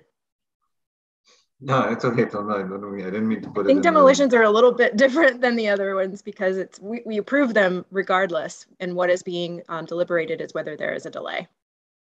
And so pursuing an alternative happens in the case of a delay. Thank you. So I will confess that I did more like reading related to architecture and modernism and philosophy of historic preservation on this than I have for any other case. I don't even know why I was so fascinated by it, but I was. And maybe it's partially because, and continuing with the true confessions, this building is younger than me. And that's kind of a weird thing to contemplate in terms of historic preservation. The questions that I asked of the applicants about the architectural significance were really geared to just trying to get some understanding as to what it is we might be losing in terms of our, architectural heritage downtown. And I'm not surprised to hear the answer was not much. When I heard that Mr. Miller was thinking about speaking in opposition, I was going to be curious to hear his justification for why this building is worth saving. I'm not familiar with any sort of public outcry about this building going away. And there's all kinds of interesting philosophical questions about what do we do with properties that are not part of the historic district, or excuse me, not part of the period of historic significance. We've been having those discussions over recent months. And I didn't want my subjective feelings about this property, this building, which is, I don't see a lot here worth salvaging, which is, again, incredibly subjective, to interfere with my analysis of whether or not there was something here that is venerable or approaching sacred that would truly be lost if it were to be demolished immediately. And I just haven't heard any evidence. No one's spoken in opposition to it. I just share all these thoughts. There's sort of stream of conscious thoughts just to let folks know, my fellow commissioners know what I've been thinking about. And through all the work, I've kind of come through to the same conclusion, which is I can't think of, and certainly haven't heard any evidence supporting a delay of any period of time on this project. And so I'm prepared to support the application without any delay. And if anyone can I touch a couple of things that you spoke about right now? Absolutely. Thank you, because I did do some research as well, and maybe Andy can talk more than I can explaining this. But there was a time for Durham that this kind of architecture was the city plan, and it wasn't only Durham, but it was across the country. The idea was to put pedestrians above ground, and they can move from the buildings. So it's a different to where we develop. The other building that is very similar to this building, from what I understand and see, is the City Hall. And it would make City Hall a solitary building in that sense once this does go. I agree with you that I don't understand a lot in it, and I don't see the beauty in it too, much of the beauty, but there is architectural significance for sure, from what I understand. And Andy maybe could put more into it. Are you referring to the City Hall Annex? What do you mean annex? There's a building right beside City Hall that is our annex. So we have offices in there that is more in the style of this building. No, City Hall itself. Okay. No. I don't see the similarity, but okay. The annex, I would say yes.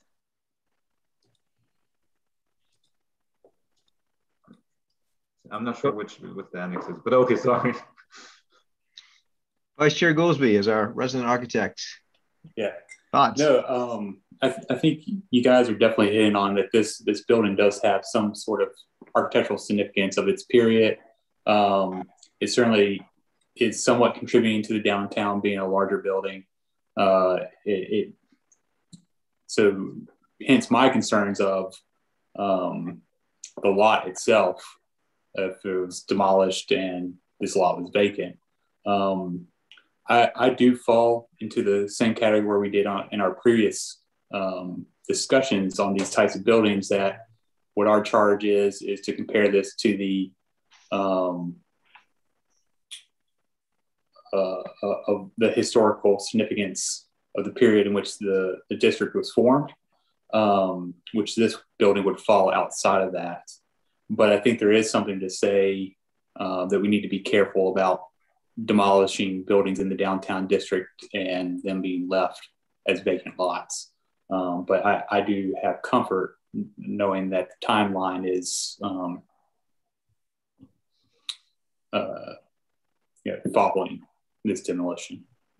But no, I think, Matt and Jonathan, your research is spot on. I mean, this building does have, it was thought through. It wasn't just put up. I mean, someone carefully designed it at some point, and it may not be a style that a lot of folks relate to. But I think it does have some significance and a period to it. Mr. Chairman. Mr. Chairman, Commissioner DeBerry, sorry.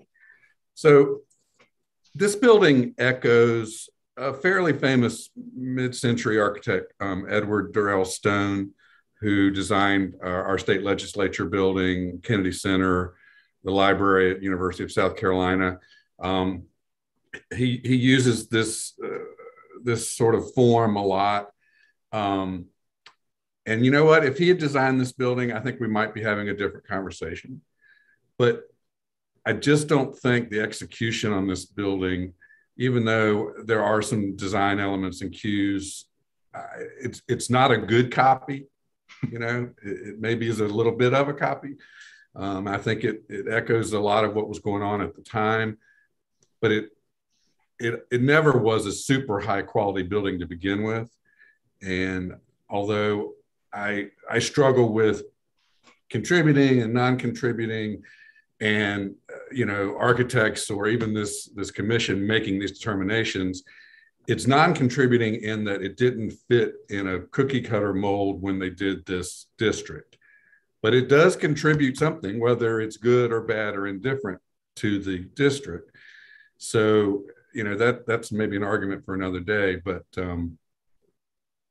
at the end of the day, I think it's indicative of its time. I don't think it was a great, super high quality example of architecture myself. And so I'm falling in line with the rest of this group and saying, I think it can probably go. Commissioner DeBerry, it's interesting that you comment about the legislative building. As I was doing my research and reading up on new formalism, one of the examples I saw on one of the websites I visited actually had our legislative building as an example of new formalism. And it occurred to me, if you take just that sort of bottom part of the South Bank building and, imagine a hip roof on top of it and then squint, it would look a little bit like the legislative building. But absolutely. And the same with the Kennedy Center. If you pull back and you take the tower off of this one, you've got the same lines and the columns and the massing of the facade and the windows, All very interesting stuff. Any other commissioners with thoughts or comments before we proceed with a staff recommendation?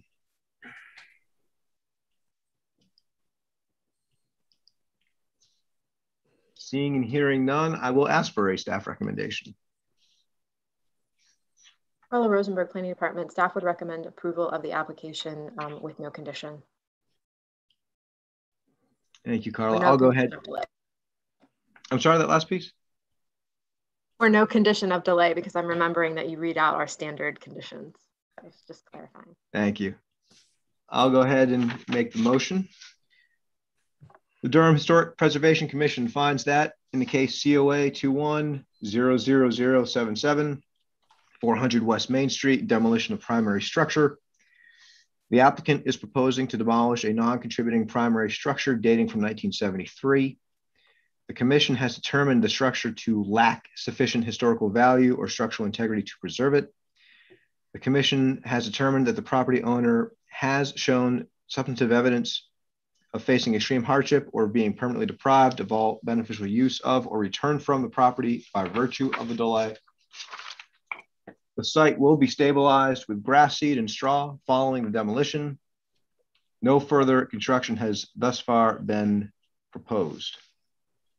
Therefore, in accordance with UDO requirements and North Carolina General Statutes, Chapter 160D, Section 949, the COA for the proposed demolition is approved without a delay. Second, Andy Goolsby. Clerk Holmes, roll call vote, please. Chair Bouchard. Approved. Commissioner Dan. Approved. Commissioner DeBerry. Approved. Vice Chair Goolsby. Approved. Commissioner Waiters. Commissioner Waiters, approved. Motion passes 5-0. Thank you so much. Mr. West, Mr. Oliver, thank you for your time. I presume we'll be seeing you again here sometime soon. So until then, hope you have a great Thanksgiving. Thank you so much. I appreciate it. Appreciate all your time.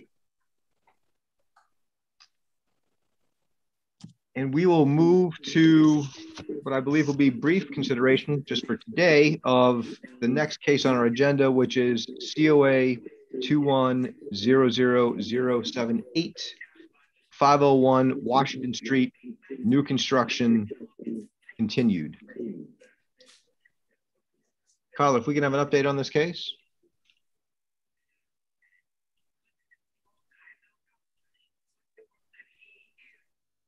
Carla, you are on mute. Sorry, I thought I hit that button. For this case, there was an issue with the notification, so we are requesting a continuance to the December hearing to allow for the full notification to take place. And does that notification involve adjacent property owners? Correct. Okay. I'm prepared to make a motion unless the commissioners feel like they need additional detail about the need for the continuance. One question I have is, Andy Goolsby, I saw in the meeting minutes that this site was up for demolition, and I wonder if I could get some understanding if it was a 180 or if it was a 365 delay on the demolition on these property. Ultimately, the commission determined it would be a 365-day delay. Okay. All right. Thank you. We did have an understanding that if something, that if they come with a plan that answers some of the questions that we had, that delay can be shortened.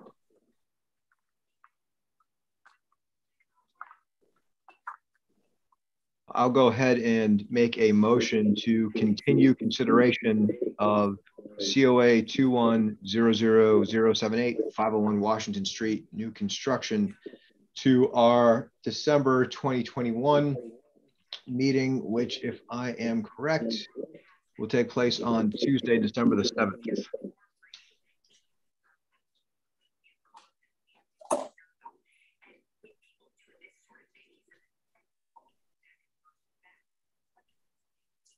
Second. Thank you, Vice Chair Gould. Clerk Holmes, roll call vote, please. Chair Bouchard. Approved. Commissioner Dan. Approved. Commissioner DeBerry. Approved. Vice Chair Goolsby. Approved. Commissioner Waiters. Approved. Motion passes 5-0. Thank you all very much. That is our last hearing for the day.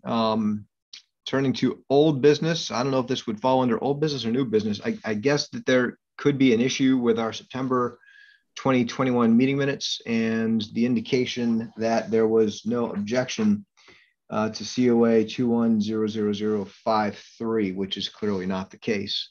Has anyone checked to see whether or not the minutes are in fact incorrect?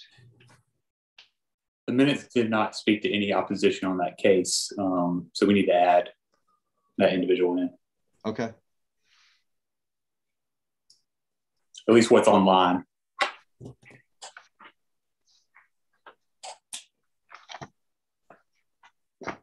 And it was Jennifer. Martin. Harden? Martin. Martin, thank you. It was Jennifer Martin who spoke in opposition. So I will go ahead and make a motion to amend the September 2021 meeting minutes to reflect that Ms. Jennifer Martin, representing Preservation Durham, spoke in opposition to case COA 2100053, 625 Moorhead Avenue, 1005 Vickers Avenue, new construction and site work. She also is a resident of the district and made that clear when she made the presentation. With that clarification from Commissioner DeBerry, do we have a second? Second, Andy Goolsby. Thank you. Clerk Holmes, another roll call vote, please. Right. Chair Bouchard. Approve modification to the minutes. Right. Commissioner Dan. Approved. Commissioner DeBerry. Approved. Vice Chair Goolsby. Approved. Commissioner Hamilton. Approved. Commissioner Waiters. Approved. Motion passes 6-0. Thank you so much. An item of new business on our agenda is the 2022 meeting schedule, which I will confess I neglected to open up. Are there any highlights? I mean, typically we go with the first Tuesday and we try to avoid the first Tuesday in November for Election Day.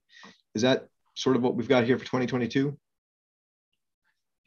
Well, I will say that in the schedule proposed, the January date is moved back 1 week. So it's the 11th instead of the 4th when we have advertised online the 4th. So we did that because of concerns of people being out on vacation still. So that is one change from what was previously approved. So generally speaking, we're looking at second Tuesday for January, November, but first Tuesday, the other 10 months? Correct. Okay. And I can share my screen if people need to see it. One second. I would propose that we move back the July 5th meeting a week.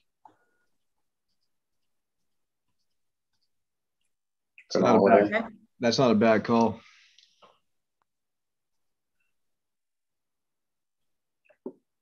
And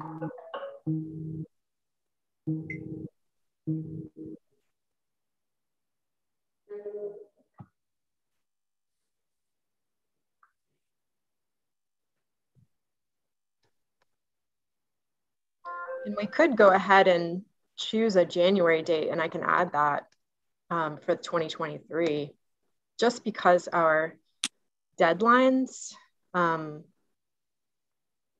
so it looks like 2023 is January 3rd is the first Tuesday, so even tighter. So we can make it the 10th.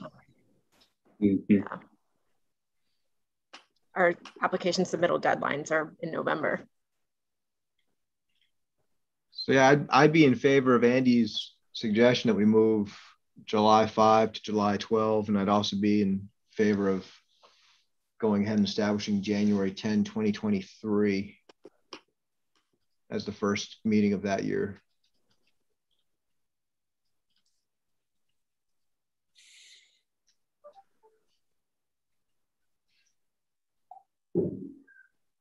Is this something we need to vote on, or? Yes. Okay. And should we go ahead and vote, or should we have a revised schedule print it up and vote on it next month? We should, if you're okay voting on it as amended, it would be better for us to get it done this month. For planning purposes? Okay. Yeah. And letting the public know, because our deadlines are already upon us for the beginning of next year. Could you scroll up to the top real quick? So we've already got January 11, and can we scroll down to the bottom? Okay, so right now there isn't a January date for 2023. Right, we would be adding that. All right, well, I'll go ahead and move to approve the draft schedule for the Durham Historic Preservation Commission's meetings in 2022 and the beginning of 2023 with 2 proposed adjustments. Strike July 5, 2022 and substitute July 12, 2022 and add to the list as our first meeting in 2023, January 10, 2023.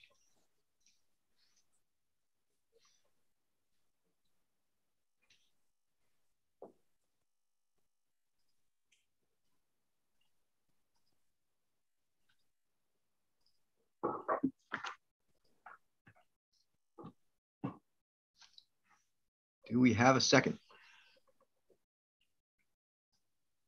Second. Thank you, Wanda. And if we could have a roll call vote, Amanda? Chair Bouchard. Approved. Commissioner Dan. Approved. Commissioner DeBerry. Approved. Vice Chair Goolsby. Approved. Commissioner Hamilton. Approved. Commissioner Waiters.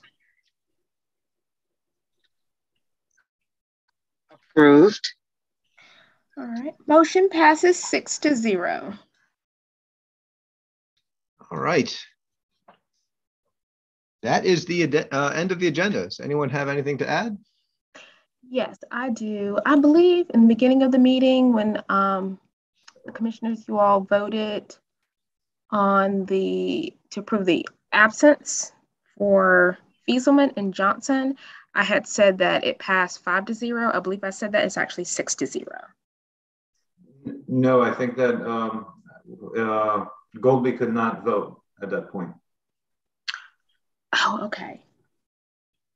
No, sorry. No, he could. That was the second one. That was the second one. Sorry. Yeah, I think excused absences were 6-0 for today and 5-0 for next one. Last month. Yes, correct. Thank you all. I think that's all we've got, guys. I take it the newsletter's out the door now? Yes. We received some. It's in the homes and businesses of property owners. That's terrific. Received in some districts, I know. Thanks to everyone who was involved and made that happen.